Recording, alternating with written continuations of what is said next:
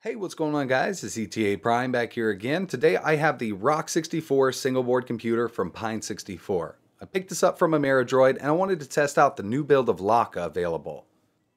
Now there are 3 available models of this board. They all contain different amounts of RAM. They have a 1GB version, 2GB version, and a 4GB version. They're also reasonably priced. The 1GB version is $29.95, the 2 is $39.95, and the 4 is $49.95. All 3 of these models do 4K video playback, and it does a pretty decent job at it. The CPU is a Rockchip RJ-45 at 1.5 GHz. It's a quad-core ARM Cortex A53 64-bit CPU. The GPU is lacking a little bit in my opinion. It's an ARM Mali 450 MP2, but it is capable of 4K. One of the downsides to these boards is they do not contain Wi-Fi or Bluetooth, but dongles are pretty cheap. So here's a side view. It uses a barrel jack for power and they recommend 5V 3A. We also have a full-size HDMI port and a 3.5mm audio jack. Moving around to the USB and Ethernet, we do get Gigabit Ethernet, 2 USB 2.0 ports, and 1 USB 3.0 port.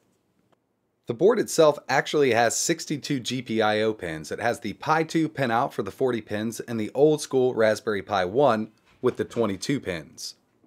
The operating system can be run from a micro SD card, but they also added the option for an eMMC module. Now an eMMC module is a bit more expensive, but a lot faster than an SD card. If you do end up getting one, you'll have a marking on the bottom. As you can see, this says 4G, that's for 4GB of RAM. And we have our SD card slot, exactly where the Pi's SD card slot is. Speaking of the Pi, pretty much the same form factor, except for the extra 22 GPIO pins, the 3 USBs instead of 4 on the Pi, but we do get 1 USB 3.0, and I think that's a good trade-off. And on the side, we have a barrel jack for power instead of a micro USB. So I did test this in a few Raspberry Pi cases, and it does fit. The Flirt case, unfortunately, will not fit, but you have to be careful because of the barrel jack. Some cases have a cutout that's just small enough for a micro USB cable, and the barrel jack will not fit. But some of them are cut out a little bigger and it works fine. For my testing here with Lakka, I did install a heatsink from an Asus Tinkerboard. It's 40 by 40 by 40. It'll definitely keep this chip cool. Here's a quick look with an eMMC module installed.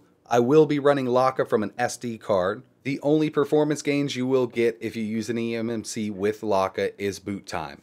Emulation performance will not increase from using an eMMC module. Before we get into the operating system, I want to show you Pine64's installer. It's really nice. It's based on Etcher. Let's take a look. This is available for Mac, Linux, or Windows. I'm running it on Mac right now because I had this available. We'll go to Download Image. Choose your board.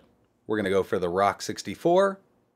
As you can see, they have Android 7.1, Android 7.1 TV, some Debian, some Ubuntu, Diet Pi down below.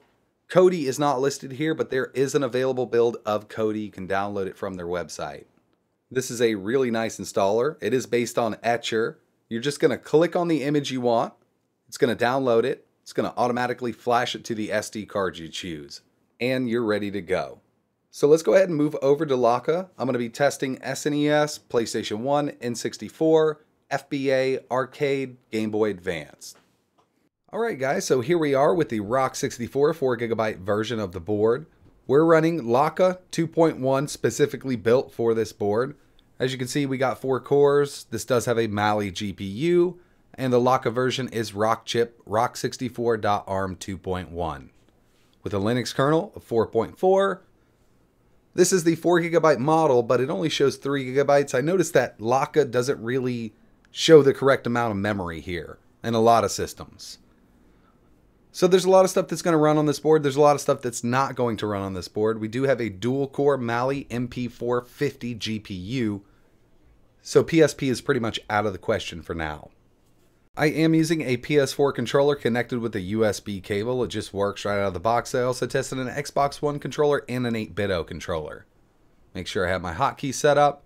First game we're going to run is a Neo Geo game called Blazing Star. One of my favorite Neo Geo games. Let's get right into some gameplay here. I do have the Neo Geo BIOS installed also. As you can see, we're getting the Neo Geo boot screen here. I'm going to go ahead and fast forward this so you can see how this performs. I wanted to get into a more active part of the level. There's a lot of enemies on screen here, and it seems to be running really good. I played this a lot on the Raspberry Pi 3, and I can tell you right now that it doesn't slow down as much on this as it does on the Pi 3. Especially when we get to this first boss here.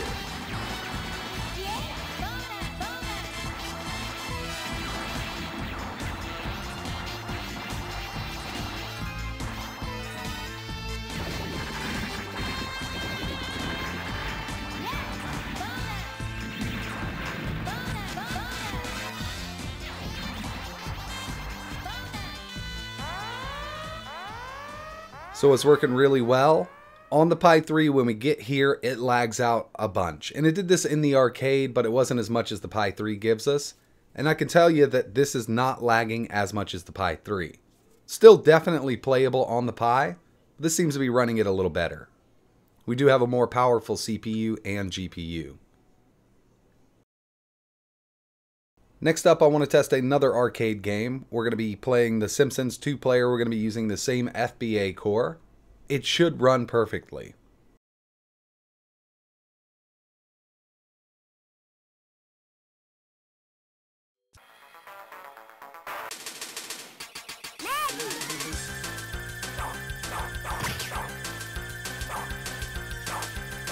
So we do have full speed emulation. The sound is really good. It seems to be working great. Now, there are literally thousands and thousands of main games that will be playable on this board. But the main version of Killer Instinct will not run on this board. I can guarantee you that. It's just not powerful enough to pull that off.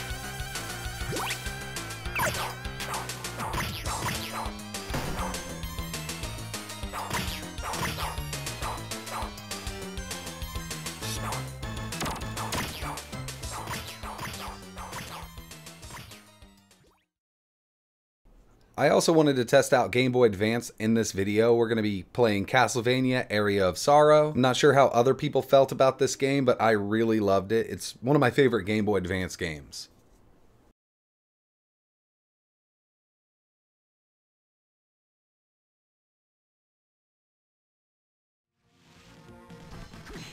Running very smooth. Graphics look great.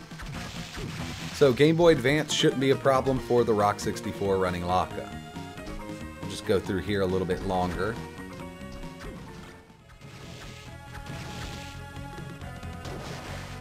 I suspected it would run Game Boy Advance, NES, SNES, you know, emulators like that flawlessly. There are tons of systems out there that can.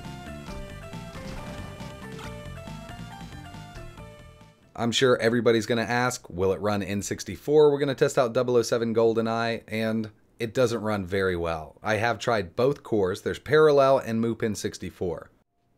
I am using MUPIN 64 because it seems to run a little better here, and I have all the settings on as low as you can go.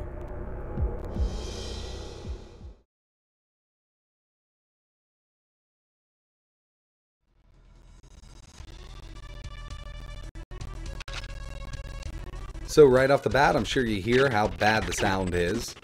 And if you've played GoldenEye 007, either emulated or on an original N64, you know this is running really slow. Hopefully with time, performance will increase, but for now, a lot of these N64 games are going to be unplayable. I mean,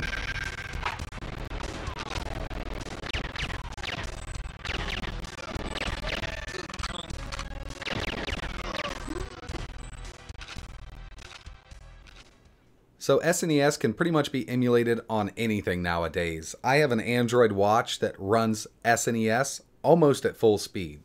It's pretty crazy, but I'm going to test it here. Mortal Kombat 3 Ultimate. I got a feeling that it's going to run perfectly.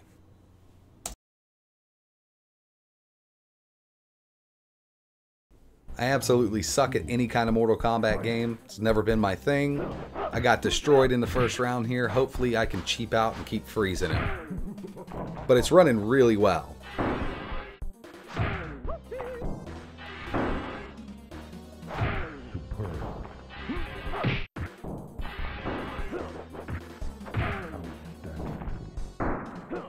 Sweet. I knew I could cheap out on this one. Finally, we're going to be testing some PlayStation 1 games.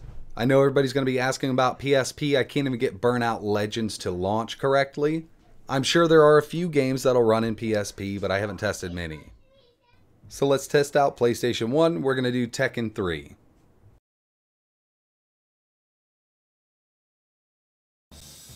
Round 1. Had to choose another cheap character here, Eddie Gordo. One of the cheapest in the Tekken universe. I've just never really gotten into Mortal Kombat or Tekken. It was more of Marvel vs. Capcom, you know, Capcom games like Street Fighter and things like that. But seeing how Tekken 3 is running here on the Rock64, a lot of these PlayStation 1 games will be fully playable. You might run into a few that don't perform well, but that'll be far and few in between.